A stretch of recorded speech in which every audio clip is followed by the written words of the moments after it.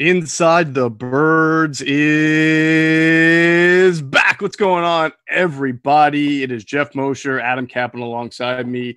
And so we're going to continue our 4-part podcast series. Last podcast, we had the great Greg Cosell on, and he'll join us again in a minute. And Greg has helped Adam and I break down the NFC East in a 4-part series. Part 1, we did the New York Giants. And in this podcast, we will preview a new look Washington team that certainly has a lot of new additions and including a new coaching staff, a lot of new players. So we will get into that. Adam, myself, and of course, the great Greg Cosell from NFL Films, senior producer and co-host of the NFL Matchup Show on ESPN. Before we get to that, just want to encourage everybody to make sure they're checking out InsideTheBirds.com. We've got some fresh content up there. Andrew DeCecco, who writes for us, at InsideTheBirds.com, has also been doing a divisional preview. So he has his stories on Washington, New York, and I believe he's got Dallas and Philly coming soon as we also preview the division on the website. And so make sure you're checking out us on Facebook. Also, our Facebook Inside the Birds community is over 1,000 followers now, and some great dialogue there. I know Adam and I have been popping on and conversing with some people there. So keep doing that on the Facebook, Inside the Birds Facebook community. And of course, we want to thank our friends at Manscaped. And remember, for all of your grooming needs, go to manscaped.com and use that promo code ITB to get 20% off and free shipping. Listen, I use Manscaped's products. Their lawnmower is fantastic. You gotta place the order. Manscaped.com, promo code ITB. Fellas, you're doing yourselves a favor if you invest in a lawnmower. And ladies who are listening, get yourself a Man lawnmower, and you will be, both of you will greatly appreciate it. All right, we're going to bring in Adam Caplan and Greg Cosell momentarily. Just want to thank everybody. Hope everyone's doing well and healthy during these times. And without further ado, we are about to preview Washington in part 2 of our NFC East outlook with myself, Adam Caplan, and the great Greg Cosell. All right, joining us again, as promised, NFL Films senior producer Greg Cosell, and you can also see him on ESPN's NFL Matchup Show. Last time we talked to Greg, which was just a couple of days ago, he helped us break down the New York Giants. Today, we will do the Washington Redskins, a team, Greg, that I guess you can say is similar in that they've got a new coach, new staff, new scheme, and a lot of new players. Yeah, that is true. And Ron Rivera, I happen to know very well. I think he's a really good coach. I think one thing we'll know about this team, I don't think they're super talented in many areas, but I think that a Ron Rivera team normally plays disciplined football, and it might take a little time because we've not had an off season. But I think that's one thing you'll see with the Redskins as the season progresses. So, Greg, I know you studied Dwayne Haskins for our friends at fantasypoints.com, and here's a guy that at least looked late last season. He started to come on a little bit. So give us an overview from his tape last season. Also, coming in from college, did he improve a little bit from Ohio State? Yeah, I think his tape was very uneven. One of the things that was a big concern coming in, and it showed up on tape last year. Now we'll see. Supposedly he's lost a lot of weight and he's changed his body type in this off season. But one thing that was a concern coming out, and as I said, showed up, was his feet are a little slow. He's a little plodding in his movement. He was a kind of a pure pocket player. Now, were there plays in which he didn't move? Sure, you have to move at times in the NFL. But even when he was in the pocket, he was kind of stiff-legged a little bit. He was an arm thrower. He didn't really throw with torque, although I will say this, he does have a very good arm. He's just kind of an odd thrower of the football. That's the way he throws it. But I thought that he struggled in a number of areas. I thought he struggled with what he was seeing. The term I always use, instead of processing, is I always use the term eliminate and isolate. And by that, I mean you have to eliminate what's not there as quickly as possible and isolate where the throw then goes as quickly as possible. He was a little slow in that regard, but that's not surprising. He was a rookie quarterback coming from a system in college which was incredibly well-defined. Ohio State is really a wonderful college system in terms of defining throws for the quarterback. So the NFL is not exactly like that. It's a different game. So he needs to improve, not necessarily his run around and second reaction ability, because that won't be his game in the NFL, but he needs to improve his ability to move within the pocket. That is absolutely critical for guys who are pocket quarterbacks. They must be able to navigate within the pocket, find space, and throw the football. He showed some improvement in that as the season progressed. He was able to climb the pocket at times, but he must continue to get much, much better at that to reach the level that his pure throwing ability suggests he might be able to reach. How would you describe what you saw in his footwork as far as being in the pocket? And you mentioned he can climb it. He saw that, but overall in general? I would say it was probably below average. His feet are, like I said, they're a little heavy. I actually had one scout that I really respect at the combine the year he came out use the word wooden describing his feet. So there was a definite concern about, his ability just to move his feet. I'm not even, like I said, we're not talking about running around. We're just talking about within the pocket, because there's a lot of quarterbacks who are not great athletes. You can look at Tom Brady. What, he run a 5.4? We know he's not a great athlete in the way we think of athletes, but a guy like Tom Brady was always wonderful in moving within the pocket. That's what Haskins has to do. His feet need to become lighter. And I read he's down to 218 pounds, that he played last year at over 235. Adam, you may know more about this from people you've spoken to. But that is absolutely essential for him. He's got to sort of change his whole body type. You watched him on tape last year, and he just didn't have the body type of an NFL quarterback. So we'll see when the season starts. But he definitely needs to be lighter on his feet within the pocket. And plus, the word around the team was he needed to mature a little bit and kind of grow up. No question. And that's a great sign, Greg, as you mentioned, is losing his weight. So one thing we know that Ron Rivera loves is that running game, and they've got so many running backs. Adrian Peterson, Darius Geis, Bryce Love coming back from ACL reconstruction, J.D. McKissick, sort of a change-up. Peyton Barber's there, and a guy that I know you love, because you talked about him with John Hansen and I on Sirius XM Fantasy Sports Radio, is Antonio Gibson from Memphis. Greg, what did you like about Gibson's tape? Well, let me just start it this way. We have to start with what their offense will be. Scott Turner, who was the quarterback coach in Carolina under Ron Rivera and the son of Norv Turner, is the OC. So it's going to be the Norv Turner offense. So it's going to be the play action pass game. I personally think, maybe I'll be dead wrong, I personally think Antonio Gibson is best served in the NFL by being a slot receiver. And I think on this team, given their receiving core, that's where he would fit best. Now, they may make him a running back. I can't speak to that. No one's on the field right now. They have an abundance of running backs. I think Antonio Gibson is a big, explosive, dynamic athlete. Last year at Memphis, he played predominantly in the slot. He only had 33 rushes last year at Memphis. Now, he averaged something like 11 yards a rush. The guy is really dynamic. But he was a receiver primarily last year and a slot receiver.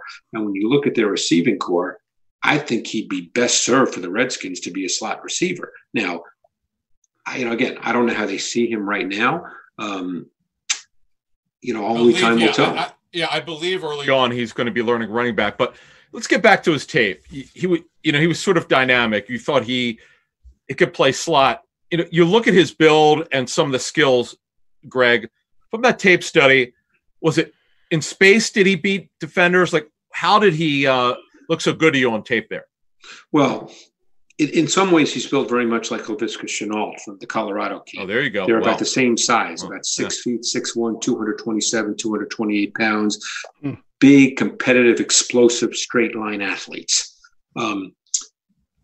Gibson, he's certainly not a refined, nuanced route runner at this point in his career, but he worked out of the slot. They threw a ton of wide receiver screens to him. He's really good run after catch because he's competitive. He's physical. He's one of those guys that could be used in multiple ways. Then the question comes down to the coordinator, how Scott Turner chooses to use a player like that. Obviously Norv Turner's whole approach throughout his career, a very successful career, was pretty straightforward. So the question is, Scott being the son and with the changing nature and evolving nature of the NFL game, does a guy like Gibson end up being used at times like the 49ers used to Deebo Samuel? Because you want to get the ball in his hands? Do you start seeing jet sweeps, orbit reverses, the wide receiver screen game? I'm not sure. Again, this is just me talking. I don't know how they see it. I'm not sure he's your feature back. You're not handing the ball to him 18 times a game. I mean, Peterson's still there. If Darius Geis is healthy, he's a really good back. Gibson's not getting 18 carries a game. So you want to find ways to get this kid the ball. It sounds to me, Greg, like the challenge for this team, if they really want to work off play action and get that running game going like Ron would do in Carolina, is that they've got Adrian Peterson, who's effective, but not necessarily explosive anymore. He's over the age of 30, well over. Darius Geis has not stayed healthy. Antonio Gibson is a hybrid type of player, and Bryce Love is coming off an injury. They don't seemingly have a very reliable running back stable here so that you can say, yeah, we want to run the ball, 28 to 30 times and really support Dwayne Haskins. Maybe Peyton Barber, to me, is kind of a sleeper guy who becomes very important to their offense. Yeah, and I always thought Peyton Barber was the kind of guy, but that if you gave him the ball 240 times, he'd gain 1,000 yards. Now, he wouldn't be dynamic. But the big issue, and needs to be discussed, is their offensive line, and that's a big question mark. And I'm sure you guys are going to get to that anyway. Correct. Left tackle. Good Geoff. Transition. Yeah, guys. Left tackle, Greg, is a big concern. Yeah, they don't have one, and left guard also. Now, Sadiq Charles was drafted in the 4th round. He's probably going to be a guard. They don't have a left tackle. The right side is a great Brandon Sheriff, and obviously Morgan Moses. But Greg, you've looked at their tape from last season, and you studied Dwayne Haskins. How much of a concern is their offensive line to you? It's a big concern, not only for the run game, but because Haskins needs to be protected. Haskins is not a quarterback that can function without protection. So now, again, you can help that with your play calling, but that's the way it is in normal down and distance. Obviously, if you start getting into long yardage situations, that becomes a little bit of an issue. But the left side of their O-line is a concern. I mean, the 2 left tackles on the roster right now are Cornelius Lucas, kind of a journeyman who's been in the league, and he's about 6'8", 340, and Garon Christian, who's actually got a lot of ability, but we'll see if he can play a left tackle. Sadiq Charles is a fascinating guy. He played tackle at LSU. He has tackle skills. I know a lot of people see him as a guard. His tape was maddening. There were times he looked like he was a first-round talent at tackle, and other times he just looked like he was a free agent. So, that's why he's a 4th-round pick, Adam, as you know. So we'll see how that all plays out. But Wes Schweitzer, who's been in the league now for a number of years and has started a lot of games, he's listed at their left guard. But, again, that left side is, if we're being kind, let's call it a question mark. We get it. One guy that was not a question mark for the Eagles last year, or he kind of was. He was a puzzle that they could not solve, and that was the rookie Terry McLaurin. Do you remember what you saw in Terry? Did you scout him coming out of Ohio State? I did. And so were you not surprised or a little bit surprised by how well he acclimated as a rookie? Well, coming out, I saw him as an explosive athlete. I saw him in ways that I saw Tyler Lockett coming out of college, when the Seahawks drafted him. As I recall, and I'm not looking at my notes, obviously, I'm just trying to remember, but McLaurin is under 6 feet. He can run. He's an explosive athlete. I did not see him as a volume receiver coming out of Ohio State. Maybe he turns into that. He played a ton of X last year. I must admit, I did not see him as an X coming out of Ohio State, but he did play X. Caught a lot of short passes and exploded. That you mentioned the Eagles play. He had a 75-yard touchdown against the Eagles where he caught a slant, and he just, I don't know if the safety, I forget who the safety was. It might have been Epps, but I don't want to knock Epps. He put it, throw him under the bus if it wasn't Epps. But the safety took a really bad angle, and he just, ran away from everybody. He's an explosive kid. Like I said, I don't know if he'll end up being a big volume receiver and catch 90 balls, but he is truly, a guy. He's a home run hitter. Why, if I can follow up, why do you think he played the X so well? I assume you weren't sure because you didn't know how he would be able to beat press coverage. Size. Size. Yeah, size. Because, when you're on the ball, the X receiver's on the ball. Right. So that means when you're pressed, the guy's literally right in your face. You're not off the ball. The Z is off the ball because he's on the tight end side. So the X is on that side where there's no other receiver. So he has to be on the ball or it's a penalty. So then you get press. And, it wasn't that I didn't think he could do it. I wasn't sure. He's a smaller guy and he's frail looking on tape. I don't know what he looks like in person, but on tape he looks small. So I just didn't know if he was an X at the NFL level. And the one issue that teams had with him, Greg, was that his college production simply was not very good. He didn't have great numbers. The tape was good. It was intriguing, but you couldn't stand on the table and take him in the second. He fell to the third. But staying at that wide receiver position, Steven Sims had to play because they were struggling at the position other than McLaurin. He was a nice surprise as college free agent. Yeah, I liked him. Trey Quinn is a slot receiver. Kelvin Harmon's also there, was a 6th-round pick. But moving towards this year's draft class, the one guy they did draft is very intriguing, Greg. Antonio Gandy Golden from Liberty. Give us an idea of what you saw from him.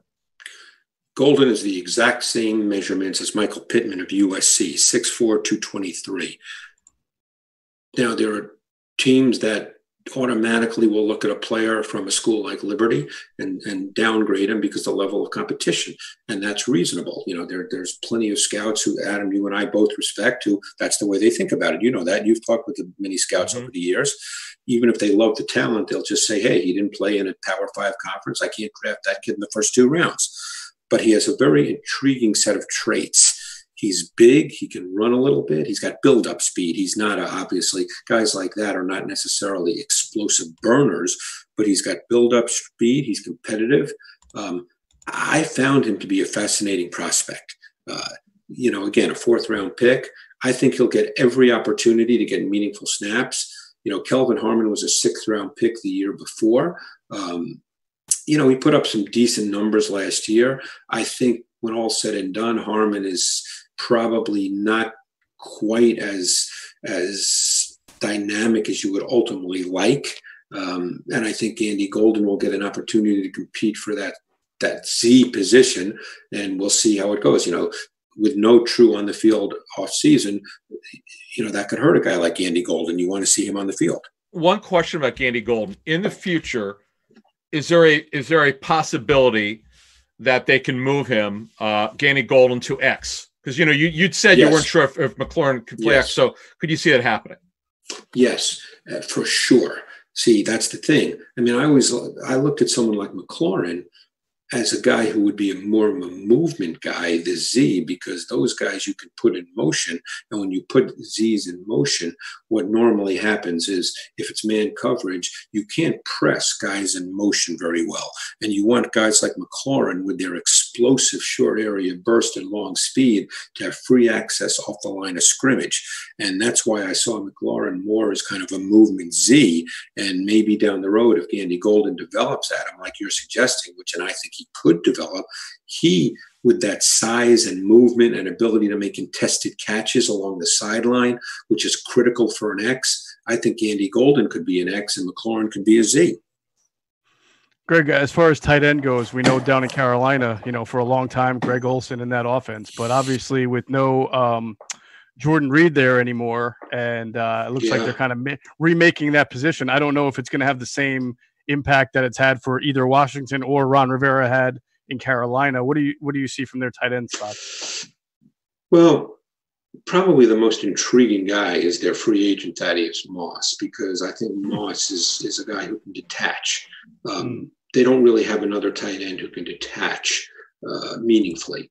Jeremy Sprinkle I remember watching Sprinkle. I believe he came out of Arkansas, and I thought he had a chance to be one of those solid tight ends because he can block, he can play on the line of scrimmage, he can catch the ball a little bit. He's not unathletic, and maybe he becomes that guy in this particular offense. But I think Thaddeus Moss, will get an opportunity because we saw at LSU, a team that lined up in shotgun a ton and sent 5 out all the time. Moss was detached from the formation pretty much all the time. And that's, I think that's an important role in today's NFL. You need a tight end who can do that.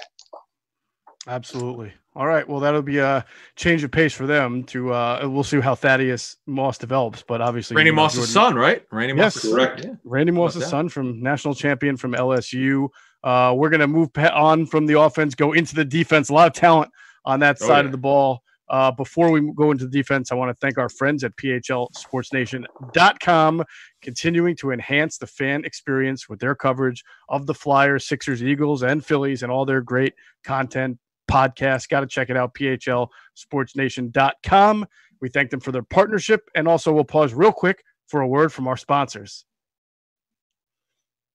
All right, Greg, we're going to get into this Washington defense. Certainly, for whatever we said about the offensive line and it being kind of a, not as talented and a work in progress. This D-line, this front seven, it's got some talent in it. They got a lot of talent on defense. We'll see, when they got Ron Rivera and Jack Del Rio, two veteran NFL defensive coaches who've been doing it a long time and understand the league. So again, I'm not going to sit here and tell you they'll be a top 3 defense, but when you just look at the talent on this defense, they got a lot of talent. 5 first-rounders, Greg. 5 former first-rounders. Unbelievable. Yeah. I mean, you look at this front seven. They've got Montez Sweat. Okay, let's start there. First-round pick in 19. They got Payne. They got Allen. They got Kerrigan and Young. Those are all first-round picks, like you said. I mean, that is a pretty damn good – I love Daron Payne. And I know I've spoken to people who love Jonathan Allen. I mean, this is a really, really good group up front. We'll see if Thomas Davis has anything left at all. I didn't think he played badly for the Chargers last year, so I don't know. He's just at that stage in his career where you don't know. I thought the kid who was a rookie last year, Cole Holcomb, did not play badly. I don't know if you've talked to anybody about him, Adam, in your conversations. Yeah. I did not think watching tape, that he played badly at all. He's a pretty athletic kid. And they've got an interesting mix in the secondary. That would probably be viewed as the one question mark on this defense, but I don't think it's a weakness per se. I just think there are some questions. So speaking of those questions, you've talked globally about the D-line, and obviously the front seven is very talented, but a couple issues that I think people have in their secondary. They bring in Ronald Darby, who's obviously very up and down with the Eagles. Yeah. Fabian Moreau, I know you and I talked about him years ago coming out of UCLA. He's long. He could run a little bit. But when you look at their tape from last season and you just kind of look at how they can match up against a team like the Eagles, who now finally, Greg, you can no longer say the Eagles are the slowest team in offense. No. They've got a lot of they can run now. They can run now. Could the Redskins secondary match up against the Eagles if they don't get home? Well, because we don't know how it's going to play out in the secondary, Moreau, I assume, would start on Moreau and Fuller and Darby. 2 of those 3 are going to be the outside corners. We don't know what Darby's situation is right now, but 2 of those 3 are going to be on the outside. I actually like Jimmy Moreland in the slot quite a bit. I think he's got a chance to be a good player. Now, Fuller and Moreau are not burners per se, but I think they can be solid NFL corners. Kendall Fuller, he's a solid player. So we'll see how that plays out, and who their starters are.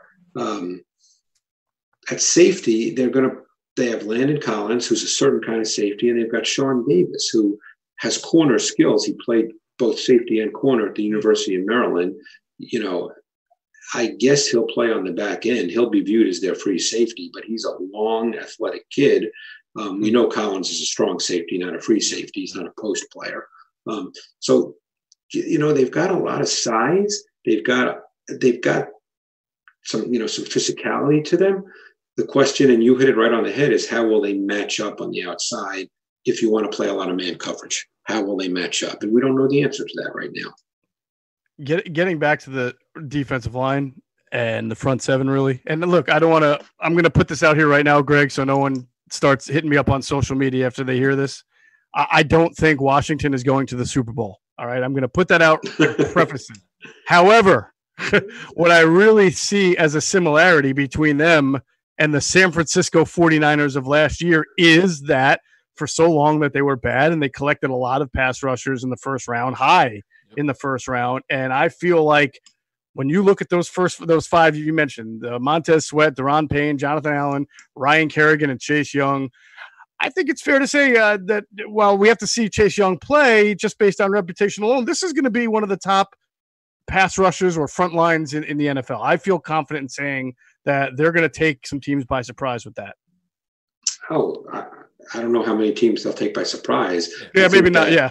Yeah, I think that a lot of those guys are considered pretty good players, and I would expect Chase Young to be a good player. And who knows how many sacks he'll have. And again, that doesn't mean he's not a good player if he only has 7 sacks. But no, this is a really, really good front with a lot of dimensions too. I mean, I thought Montez Sweat was a fascinating prospect coming out the year prior. And those 2 inside guys, Payne and Allen, are really, really good. You know, Ryan Kerrigan has given the Eagles trouble literally every game that he's played against the Eagles. So this is a really good front. You know, they re-signed John Bostic as well, who has been in the league a long time. Not a great player, but he's been in the league a long time, and he's kind of a savvy veteran type. So this front 7 is pretty good, with a chance to be almost special, really, if you think about it. Matt Ioannidis is a good football player. He's a guy we should mention too. He's a really good player. And I know that the previous coaching staff loved Tim Settle. So, they've got a lot of really good players. Interestingly, with Chase Young, how would you compare him to the 2 Bosa brothers who, play the same position at Ohio State and both had instant success in the NFL? How do you see Chase among those 3? I think Chase Young is more explosively athletic, and I think the Bosa brothers use their hands better and just have a better intuitive feel for how to do that and play against the leverage of offensive tackles. I think that the Bosa brothers, as well as any defensive ends in the league, know how to play off contact extremely well. They do that better than Chase Young, but just as a pure explosive athlete, I think Young's more purely explosive. A real X factor we haven't talked about is Reuben Foster, and I don't know what their situation with him is. I know he's come back from ACL. Yeah, But Geoff, it's interesting. I remember talking to Greg before the draft when he was with San Francisco. I distinctly remember, Geoff, that Greg told me this kid is super talented. So, and I know, Greg, it's been a while. It's been like 3-4 years. But Reuben Foster. Yeah, I remember you liked him, but obviously we're just talking about talent now. We're not talking about off the field. What kind of talent did he bring as a linebacker at Alabama? I mean, Reuben Foster to me, and I remember speaking to some GMs, guys you talked to as well, Adam, who told me that Reuben Foster in that draft was a top 3 player in the draft, but he wasn't going to be drafted like that for many reasons. But Reuben Foster is an explosive moving athlete. Now, he's been injured, so we don't know where he stands, but he was an explosive moving athlete. He almost played linebacker like he was a running back. Tremendous range, tremendous physicality. People were concerned about that because he's not 250 pounds. It's been hard a lot. And they were concerned now with his physicality and just competitive toughness that he'd be banged up all the time just because he's, smaller. But he had everything you wanted for a stacked linebacker. He could play sideline to sideline. He could mix it up and was willing to mix it up. He could run. He could cover. I mean, he was a dynamic prospect. Any reason, Greg, to think that Ronald Darby will fare better in Jack Del Rio's scheme than he did in Jim Schwartz's scheme, just based on scheme alone and what will be asked of him? Well, I think in Philly, they play both man and zone. I don't know the specific percentages right now. I imagine they played relatively evenly. They didn't strike me. And the thing is, I have all these numbers in my office. I just haven't been in my office in a long time. I think that Washington will be very similar in the sense that they'll mix and match. They're not going to be specific to one. If they play more than one, I think they play more zone than man. That would be my sense. Darby's always lived off the fact that he could run. And, he's been injured a lot now, so that becomes a question mark. Interesting, Greg. We've now gone through Washington and we did the Giants in the last podcast, and I can't help but think about kind of all the similarities. They're not, apples and apples, but new coaches, right? Second-year quarterbacks, struggling offensive lines, some players on defense that both are pretty happy with right now. Maybe Washington a little bit more ahead there on defense with that front, but the Giants maybe a little bit more ahead on offense with their playmakers. As you've kind of analyzed both of those teams with me, does one stick out to you as a little bit more ahead than the other and ready to compete a little bit more than the other? Well, if you're just looking offensively, I would say the Giants would be a little bit ahead, but I think defensively the Redskins are far more talented. Oh yeah. Far more talented. Way ahead. I think Jones just as well, he doesn't have the pure arm strength of Haskins. I think in the subtleties and nuance and the disciplined craft nature of the quarterback position, that Jones is ahead of Haskins, but Haskins can get there, and Haskins is a better pure thrower. I think the Redskins have many more questions to answer on offense than the Giants do. But these are two teams that, both teams are going to be hurt to a meaningful degree by the fact that there was no on-field offseason. Absolutely. All right. Well, we have done Washington. We've done the Giants, but we are not done with you yet, Greg, because we're going to bring you back for the next two pods. We'll talk about, of course, the Dallas Cowboys and then finish it off with the Philadelphia Eagles. Want to thank you once again, Greg Cosell from NFL Films, the senior producer, as well as ESPN's NFL Matchup show. Fantastic jobs on both. Fantastic job on ITB. We really appreciate it. Look forward to speaking to you again about the Cowboys and the Eagles. Thanks for joining us again, Greg. Thank you. Oh, thanks, guys. Really appreciate it. All right, everyone. Remember, sports are coming back, but casino games, they never left. DraftKings Sportsbook and Casino has an endless amount of casino games to play, all from the comfort and safety of your home. And right now, first-time casino players on DraftKings Sportsbook and Casino can play risk-free up to $200 for their first 24 hours of casino play. So download the DraftKings Sportsbook app and Casino right now and find the casino games in the top navigation bar to start playing. Options, you want options. Choose from slots and blackjack, roulette, table games with live dealers, and more. DraftKings Sportsbook and Casino is a legal, safe, and secure gaming app. You can deposit and withdraw your money at your convenience. Plus, DraftKings Sportsbook and Casino has new promotions every day, so be sure to check the app daily. Download the DraftKings Sportsbook and Casino app right now and use promo code ITB to play up to $200 of casino games risk-free. That's promo code ITB to play risk-free up to $200 for your first 24 hours of casino play on DraftKings Sportsbook. Must be 21 or older. Pennsylvania only, in partnership with Hollywood Casino and Penn National Racecourse. Restrictions apply. See DraftKings.com/sportsbook for details. Gambling problem?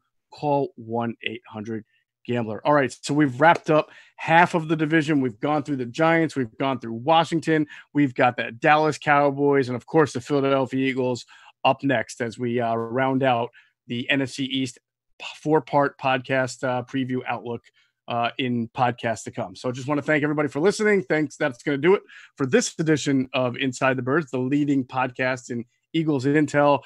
Big thanks, as always, to Greg Cosell, the GOAT, who's going to continue to help us preview the rest of the NFC East. And thanks, of course, to our producer, Hunter Brody. Check out his work on YouTube. It's called Sports Talk with Broads. And check out his podcast called Processed. He does that with former Villanova basketball star Darrell Reynolds. Check out Hunter also on Twitter at Broads81. Thanks to our friends at 97.3 ESPN. And make sure you're downloading their free mobile app, and you can hear either Adam or myself or Andrew DeCecco doing football at 4 o'clock every single day on 97.3 ESPN. But if you miss it, we put it up on our YouTube page. So go to Inside the Birds YouTube page and subscribe. All right. As always, we thank you for flying with us inside the bird.